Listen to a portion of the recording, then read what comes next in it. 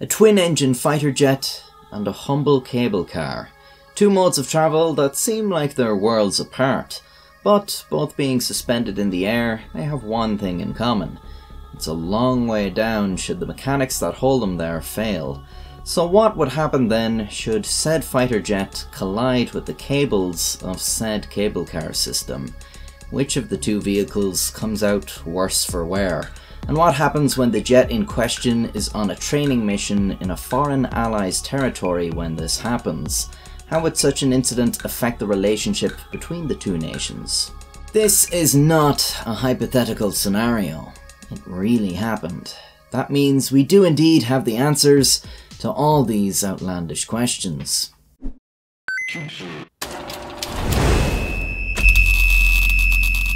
Aviano Air Base was established in northeastern Italy in 1911. It is owned and controlled by the Italian Air Force, although the base also hosts the US Air Force, the two countries being NATO allies.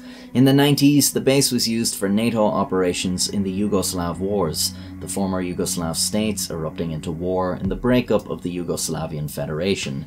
These conflicts included the first combat engagement of NATO's history, and NATO forces made use of Aviano Air Base to launch aerial operations across the Balkans. On the 3rd of February 1998, 30-year-old Captain Richard Ashby is preparing for his final training exercise before his promotion to fighter pilot. With his navigator, Captain Joseph Schweitzer, and crew members Captain Chandler Seagraves and Captain William Rainey, a flight plan is arranged that will take the United States Marine Corps EA-6B Prowler into the Fiemme Valley in the Alps. Taking a borrowed camcorder with them to film the scenery, the crew set off from Aviano Air Base at 2:35. After around half an hour of low-altitude maneuvers, they enter the Fiemme Valley, home of the ski resort town of Cavalese. The town boasts a cable car to the nearby mountain, which in 1976 was the site of the deadliest cable car crash in history, in which 43 people were killed. This is unknown to Richard Ashby and his crew.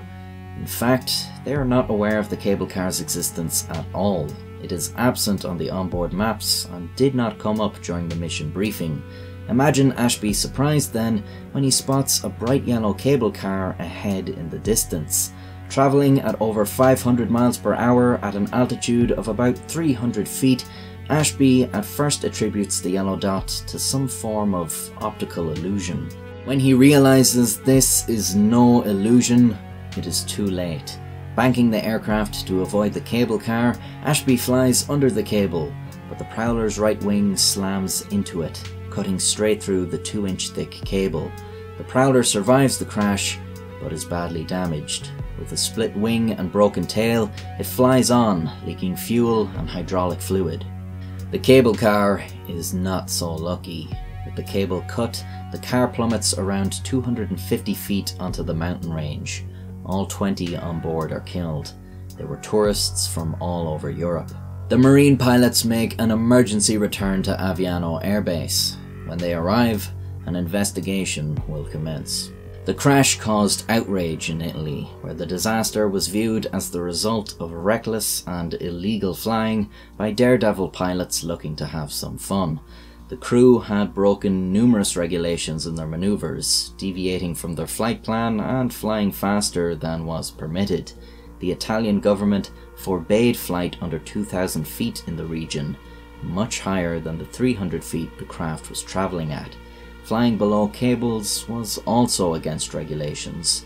NATO treaties meant the crew would face trial in US courts, further annoying Italians who were certain there would be a cover-up rather than a just trial.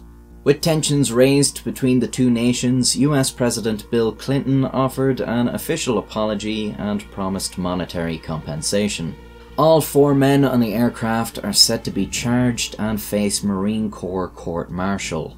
They are facing 20 counts of involuntary manslaughter and negligent homicide. At his court-martial, Ashby characterised the incident as an honest accident, claiming the plane's altimeter had been malfunctioning and did not sound a low-altitude warning. This was disputed as highly unlikely, as an investigation revealed the altimeter appeared to be in normal working order.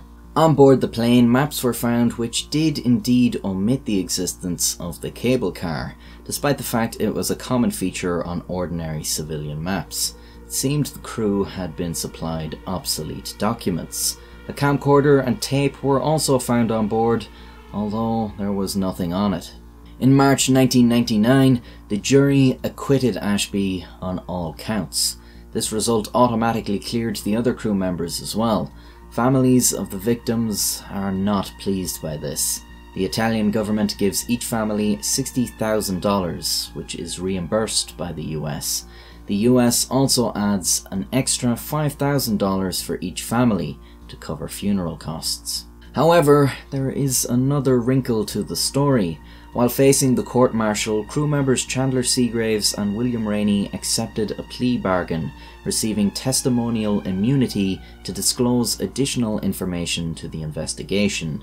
They allege that the entire incident had been caught on film by the onboard camcorder, and that upon landing, pilot Ashby and navigator Schweitzer removed the tape and replaced it with a blank one, later destroying the original. At a second court-martial, both men were charged with obstruction of justice and conduct unbecoming of an officer and gentleman. Both are found guilty and dishonourably discharged from the Marines, making them ineligible for military benefits. As part of the plea agreement, Schweitzer avoids prison. Ashby received a 6-month prison term, although he will be released after 4.5 months for good behaviour. At this stage, outraged Italians are convinced their suspicions have been confirmed. Justice has not been served. In fact, much of the damning information relating to the investigations was kept secret, only becoming public over a decade later.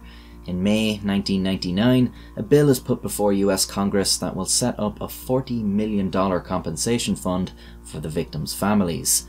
Congress rejects the bill.